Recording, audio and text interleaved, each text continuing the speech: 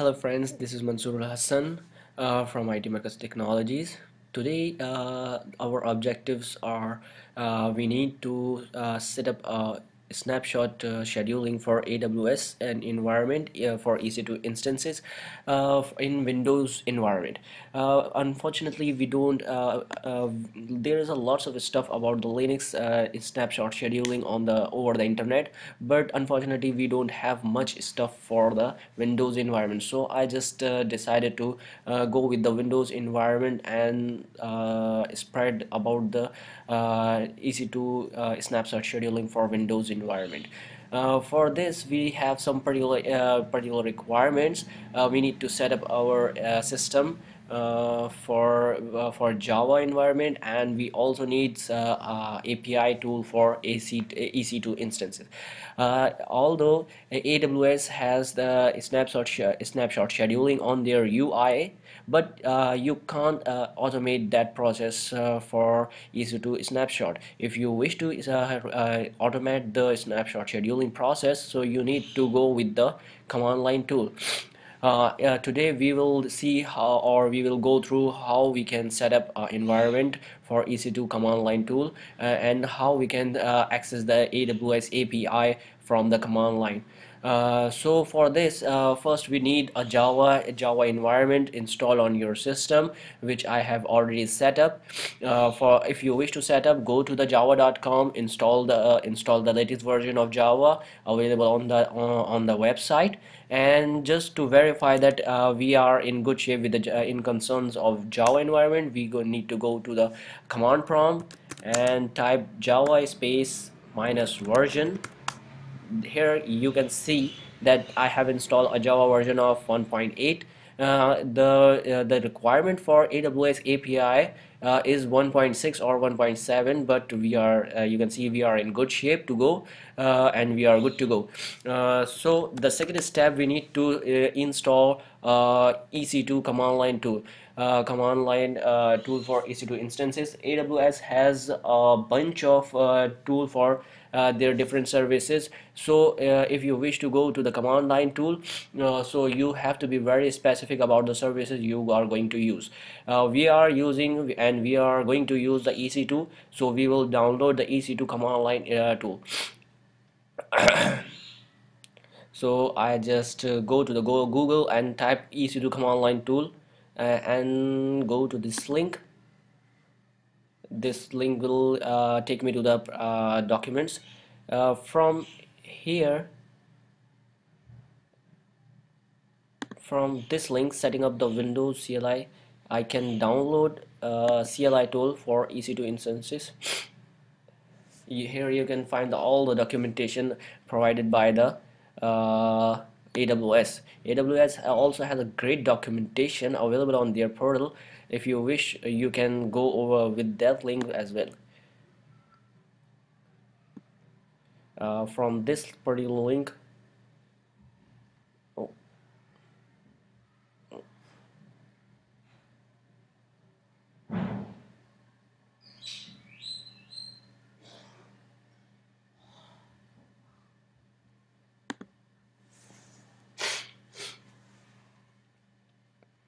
you will have a 15 MB of 15 MB package of a command line. Yes, I wish to keep. Now the next step, show in folder, and next step which I need to do is to extract on the particular place or a particular in order to set the variable. Just double click, extract all.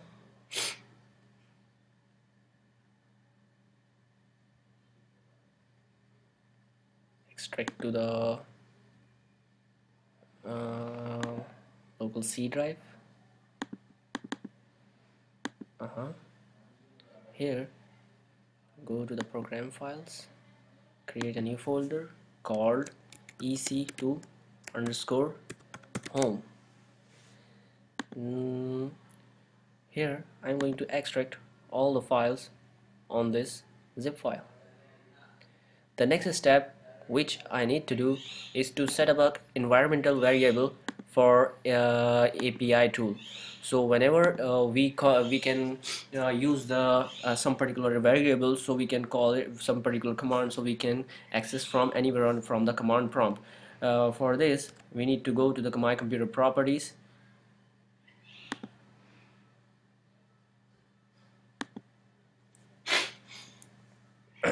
advanced settings, advanced systems and settings, environmental variable. The first variable which we need to set up is the Java home environmental variable. I just click on the new button and call this variable Java underscore home, and I need to find the path where the Java is actually located, or I just need to go to the CD-ROM, C drive, program files, Java, JRE, and don't go with the bin folder. Just copy what I have copied and go till where I go and paste it over here. Just Control V and OK. The next variable which I need to create is EC2 home.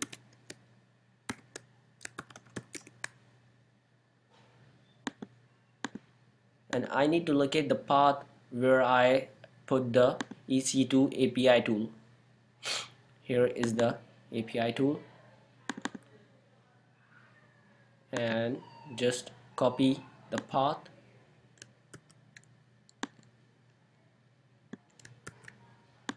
paste it, and you are done.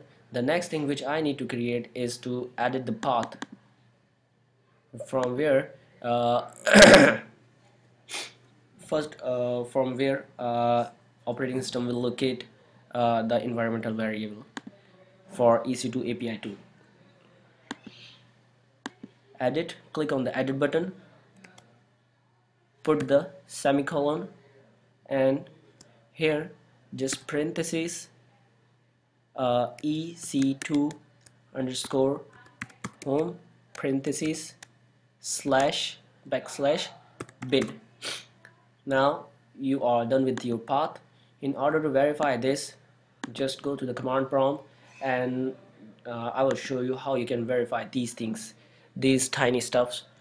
Just go to the command prompt, type cmd.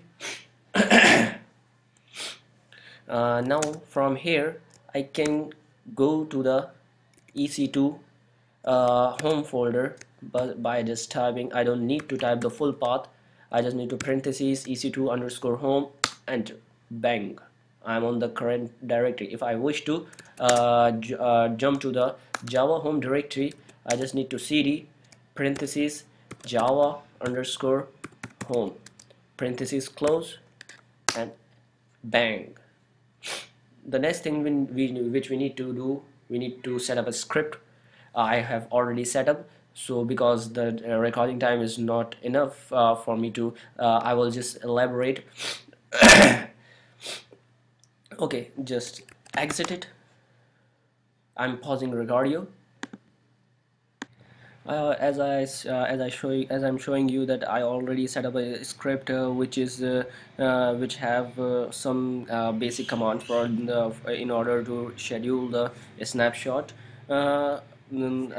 Actually, I don't have enough time to write the whole script, so I just stop the recording, type the all commands which I necessarily need. Now I'm going to show you how you can, and I'm going to elaborate which command do what. The next thing which we need to do is need to create a AWS home folder on C root directory. This folder contain a file name snapshots.txt, which is the log file, and the comparing file in order to read the old snapshot. We just need to go to the CD-ROM,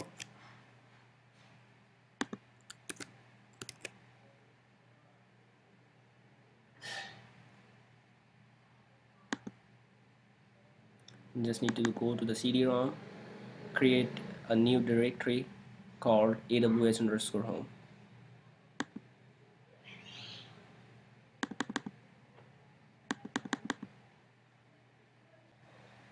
Right onto the C root path, we need to create a folder named AWS underscore home.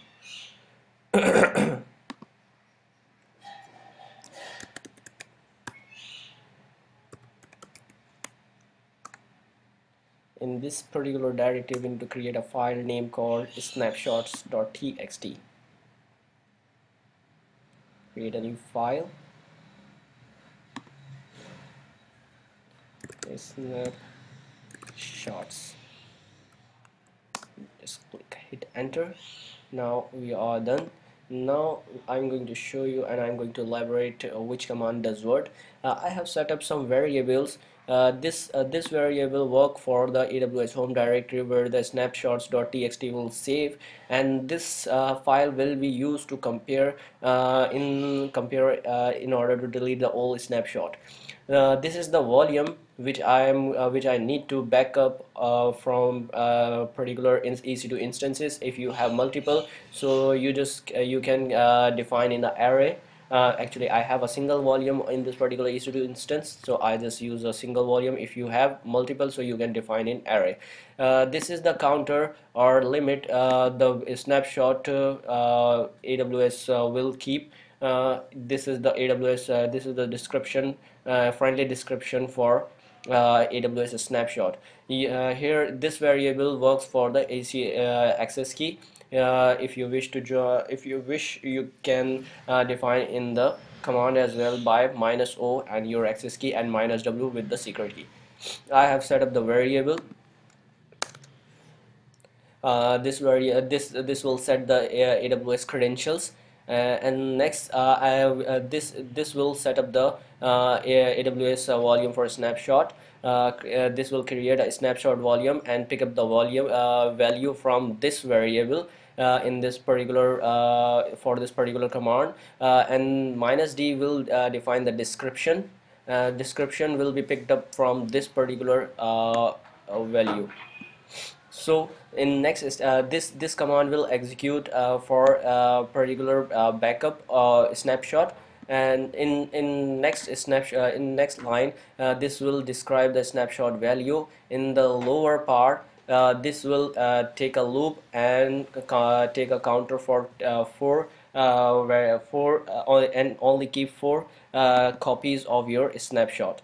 This script will work. If you wish to schedule, you can go to the task scheduler and schedule this script in as per your requirement. If you wish to run and you wish to have a EC2 snapshot every 1 hour, you can schedule the task at every 1 hour. If you wish to schedule a snapshot on daily basis, you can schedule on daily basis. But this script will keep AWS only 4 snapshot on the AWS S3 bucket. Till then, we are in next video we will see a lot of more stuff about the AWS environment and AWS stuff. Till then, thank you very much. Have a nice day.